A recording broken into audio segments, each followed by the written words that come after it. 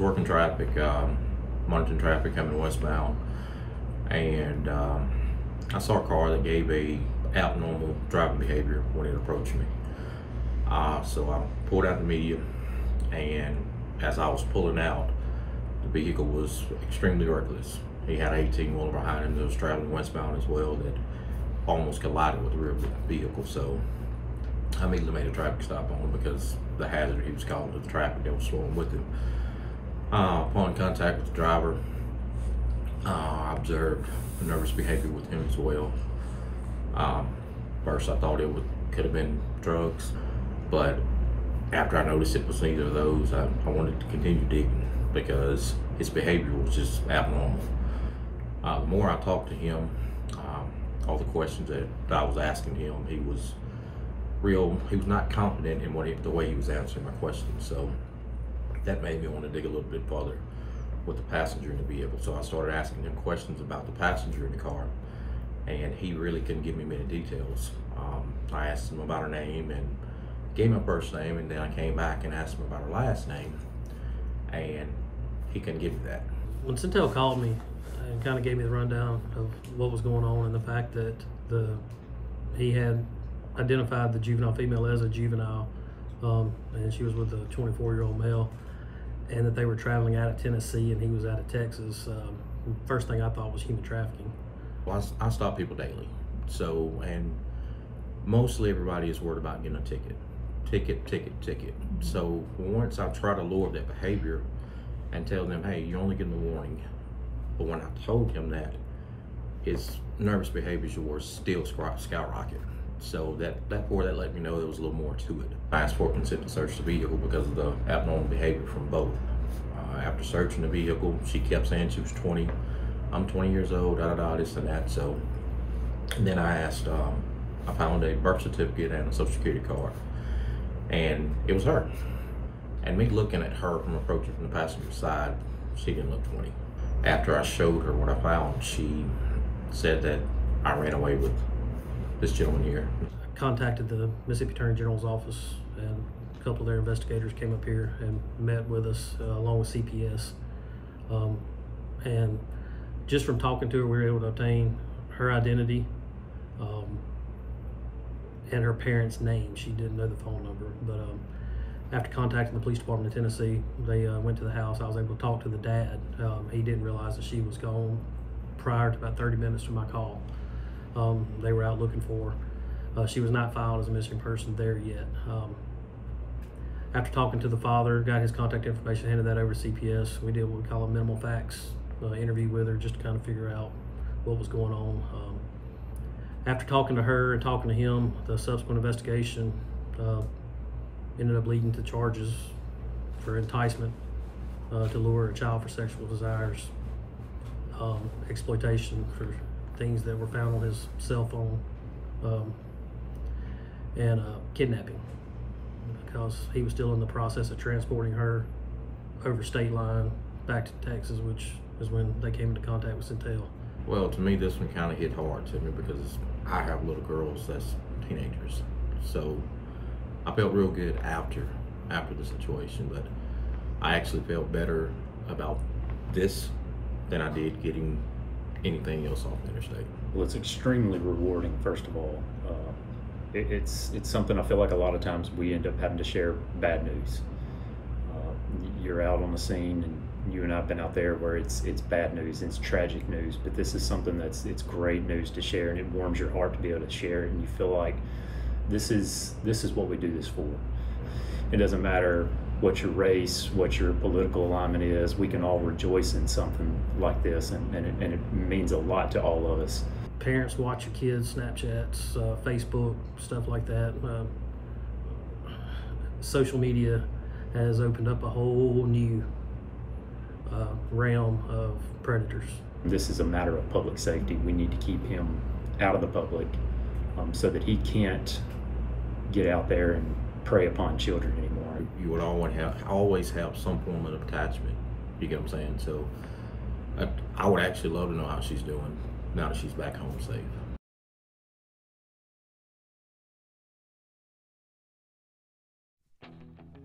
After a long day at work, you want a place that you can go and unwind with good food and good friends. Welcome to Outback Steakhouse, where we pride ourselves on serving up variety. Choose from our entrees or belly up to the bar for a refreshing end to your day. Or just share our famous bloomin' onion and other savory appetizers before you cut into our signature steaks.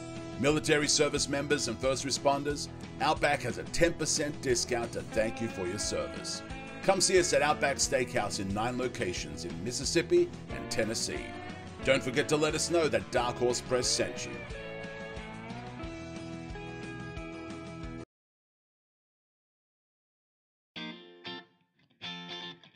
At Guns & Gear in Gluckstadt, you've got a great shot at finding high-quality, low-priced ammunition. Sports shooting, hunting, or self-defense, you'll find the best bang for your buck at Guns & Gear. If you're looking for magazines or a gun bag or any other supplies or merchandise, we can help you with that too.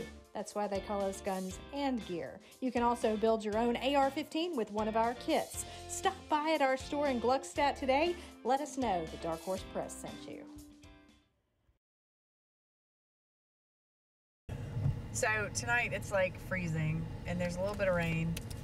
Does that deter these guys that do this at any point? No, it doesn't deter them at all.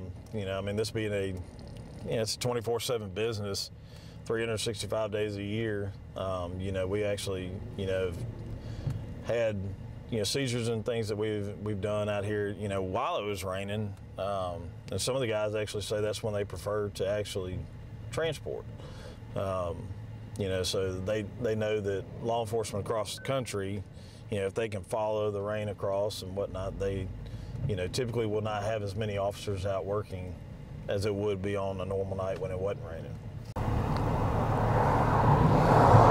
Anytime you bring in different elements other than, just being a dry road or, on a warmer night or anything like that, things, come into play that it could be more dangerous. Obviously you're having to watch traffic more because if somebody's not paying attention, and they start sliding, on a, wet roadway, that becomes more dangerous for you as well. But it's one of those things that, we know what it comes with and, we try to deal with it the best way that we can. It's kind of a harder thing. I think I got to dress a little bit warmer because I still have to keep it cool for the dog in here, so I can't have the heat on or anything. So, I layer up pretty good with a bunch of Under Armour cold gear stuff that I have, and I put on about 5 shirts and a jacket, and of course the vest helps keep the wind off some and things of that nature. So.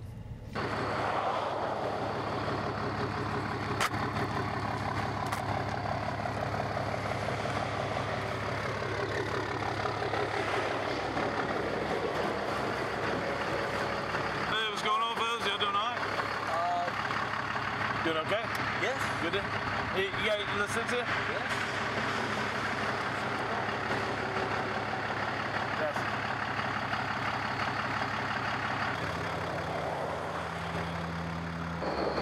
We're working at the circus. Circus? Yes. Okay. I got you. Where y'all headed to?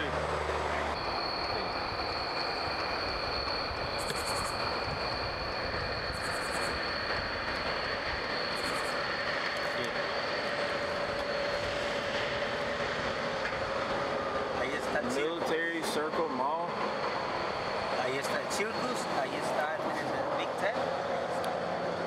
So just a big tent for the circus, just in the mall area? Yes. I got you. Okay. You go by Jose or Javier? José Javier, Alonso Martínez, my name. But everybody call you Jose? José. All right, well look, the reason why I pulled you over, okay, whenever you pass me back there, you see us sitting in the median? Whenever you passed us, you see me sitting on the side of the road? You didn't see me? Sorry. All right. Well, whenever you're passing us, okay, you're running on this white line, okay? The blanco line. Yeah, blanco. Yeah, that's no bueno, okay? Mía así? Sí. Okay. You have to stay in your lane, okay?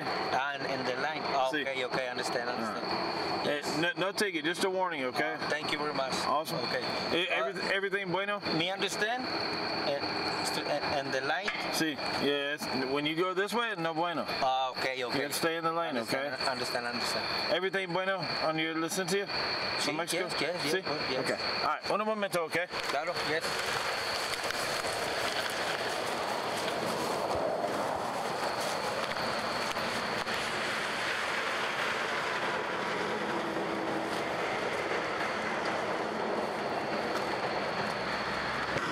He said he works for the circus and that they're headed to Military Circle Mall, which looks like it's in Norfolk, Virginia. So I'm gonna see if he's actually telling me the truth about the Military Circle Mall Circus. Hey, so is it the Portugal circus? Yes, Portugal circus. The Portugal circus? Yes. Look, when I look it up, it says that the circus was from the 7th through the 14th. Yes. It's the 17th now. There's no circus going on. No understand. See the Portugal circus? Yes. That's from the 7th all the way through to the 14th. And then there's nothing here. Es here ahí en the circus, ahí. But it's already over. No, it's open. Did they change the dates? Yes, it's the Portugal. The circus is open now ahí. Es que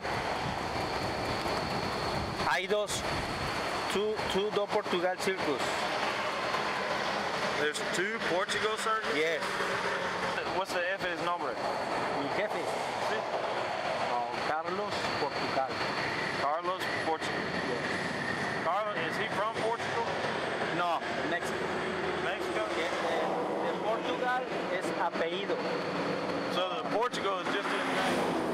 It's his name. It's not actually a Portugal circus then, right? Yes. Basically what he's saying is that they had one circus, and so he said he's coming from Midland, Texas, from one circus that's put on,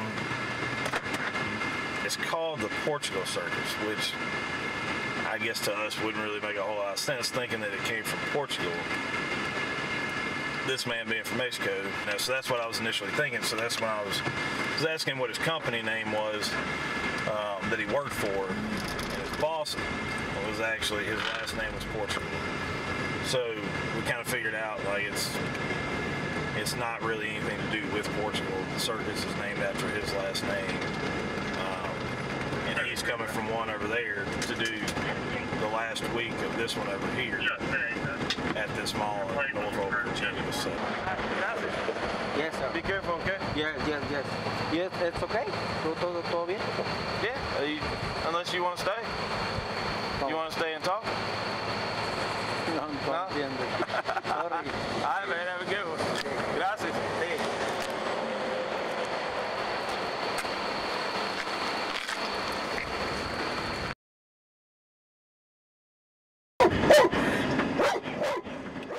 This guy we were driving, noticed this guy when he made a lane change, he went over the solid white line pretty good, almost into the rumble strips. Hey,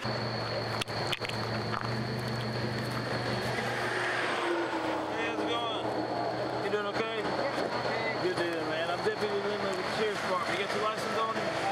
No license. I don't have a license with me. No license? Yeah, no You have an ID? You got any form of identification? Passport? Anything? Well, I got a ID from Mexico. That's fine. Hey, look, like I said, I'm Deputy Lindley, okay? Reason why I pulled you over, whenever you got over, man, you went way over this line when you're swapping lanes. This line? Yeah, the solid white line. Now, you did good swapping lanes, but you got to just stay in this lane. You can't just run over to the next, over that solid line, okay? Okay. Well, I was eating. We stopped at the McDonald's. I was eating. You just eating, just not paying attention? Yeah. I got you. Ain't no big deal, man. I just want to make sure that you're okay. How many hours you been driving? About 6 hours. We come from Texas. What part of Texas? Arlington.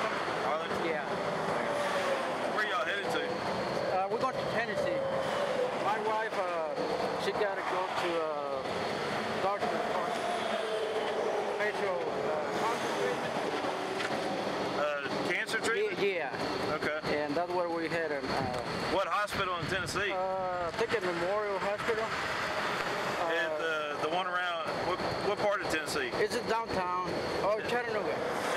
Yeah. Just pulled him over, got talking to him. He's taking his wife to the hospital over in Tennessee. I think it's around Chattanooga or Nashville somewhere. I think they have a pretty good cancer hospital over there. And he was saying they have to be over there for her treatment in the morning, that they go every week and all this kind of stuff. And Every week? Every week. What kind of cancer? Well, she started with a breast cancer, and then it went back to the brain. Now she had on her knee. Her knee? Yeah, so it's been kind of bad. But Is it all gone in the breast and the head? it's gone now, but it just keep moving, you know. he's usually having to stay behind and work because the bills are piling up and everything. And she, this time he had to bring her because his daughter wasn't able to bring her in this go round. So he was just trying to get up there. That way they had enough time to be there a little bit early, and then they'll turn right back around after her treatment and come right back. So Look, be careful, okay? Okay, well, thank you. All right, man. We'll see you Okay, tomorrow. y'all have a good night. All right. Thank you. he's all good. He was just eating some French fries and not paying attention to the road for right now. So we'll go on to the next one. At Partridge Propane, winter is our favorite time of the year because we get to see more of you, our customers. Whether you just joined us or whether you've been with us for years, we look forward to making sure you stay warm when the cold weather comes in. We've got 5 offices in central Mississippi, so if you need propane, you are our priority, just like family, because that's what you are to us. Come see us at our locations in Florence, Forest, Utica, Kenton, and Choctaw. That's Partridge Propane, where our customers are our family.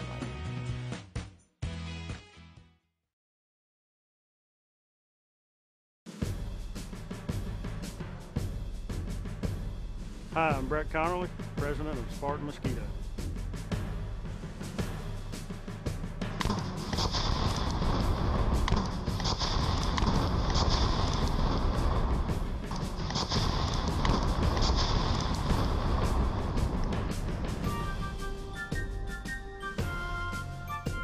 Spartan Mosquito Protect kills mosquitoes.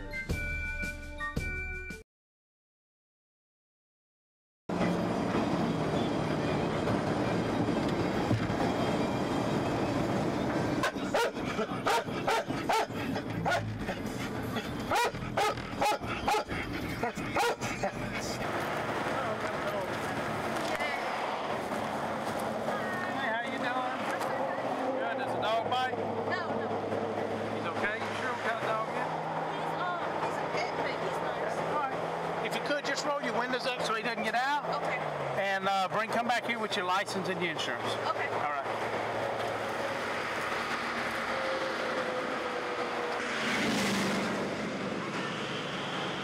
Step over here. Run over. You have insurance on the car? I do, but it's on my boyfriend's phone. Okay. Does it pull up when it brings my tag up? No, I didn't run your tag, but I can. Where's your boyfriend? Oh, in Atlanta. That's where I was going. I was going home. Where are you coming from? All the way from Texas. Oh, really? What part? I went right into the Texas line up there. Okay.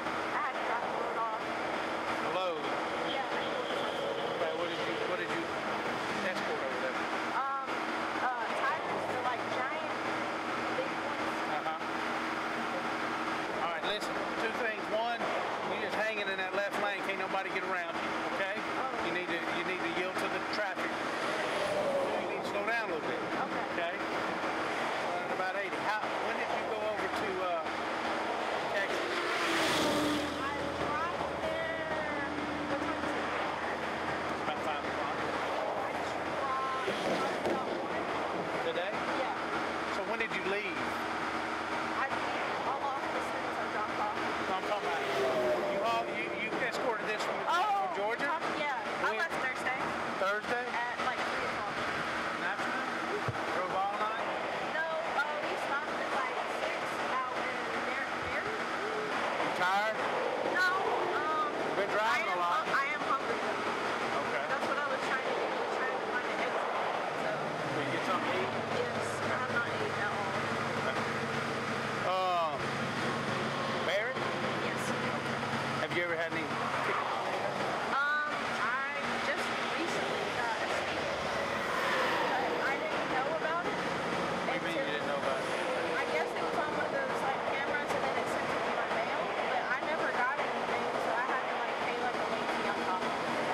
But you took care of it? Yeah.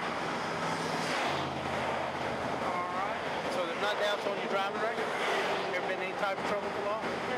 No. All right. Anything illegal in the car today? No. No marijuana? No. Cocaine? I don't see it. No meth? Nothing like that? No. You probably taking a quick look to make sure? Yeah, you're fine. Do you want me to get his leash? No. Okay. He doesn't bite. Okay. Hey, get off at the next exit and get you something to eat. Okay. All right? Great. Okay. Okay. All right, thank you. What are you doing, huh?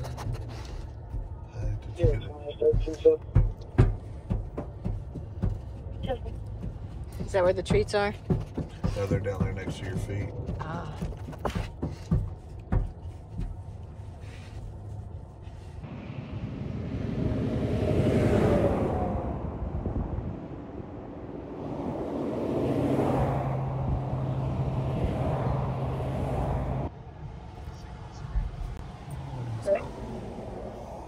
Tier 13. It just didn't have a tag, didn't have any markings on it, so you know, just wanted to check it and see if it was, you know, where it was from and if it was legal to be riding around in.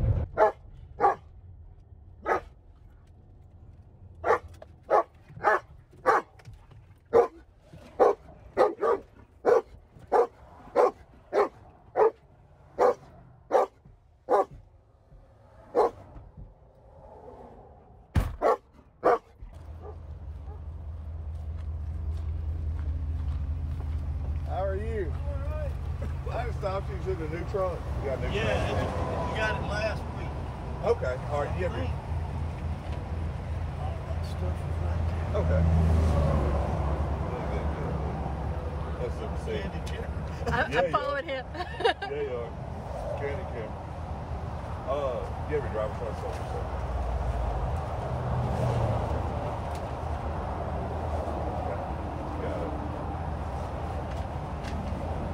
Put it back in there? Yeah, you don't mind. Let's see if I make it the way you had it. Live at Forest? Yeah, I live in Florida. Well, I mean, like sometimes they may even swap a tag or pull a tag off, you know, that way they aren't, you know, they aren't detected in different areas. So they'll swap it, go on way or anything like that to try to change up things.